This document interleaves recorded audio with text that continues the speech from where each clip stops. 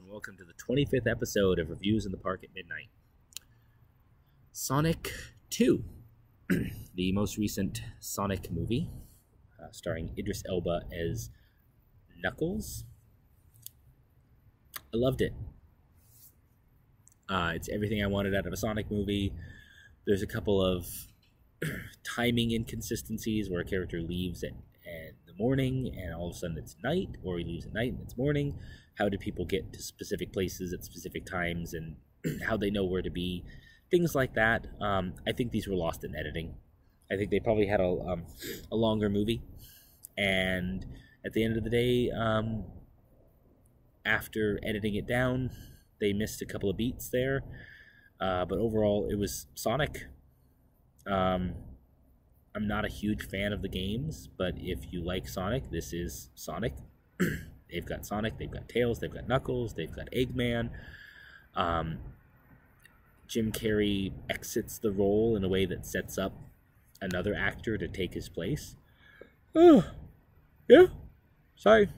Starting to get, it's past midnight now, so it's starting to get late here. Starting to get tired. I've done like 12 of these things now. But the overall takeaway for me is that this was an enjoyable movie, fun for the kids.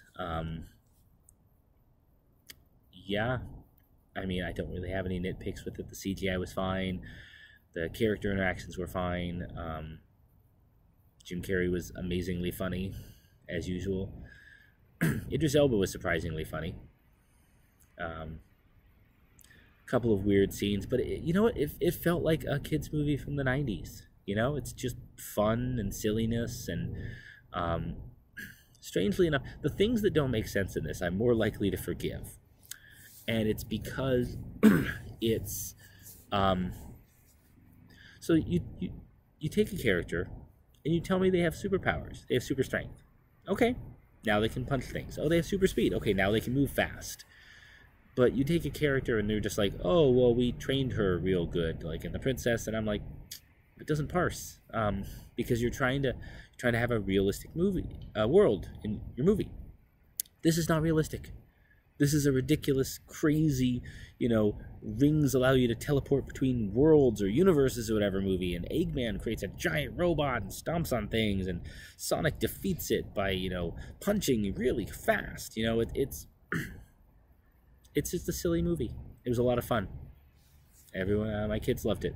I highly recommend it. Go see it, or I guess at this point, buy it and watch it on streaming or whatever. It was good. All right. See you next time.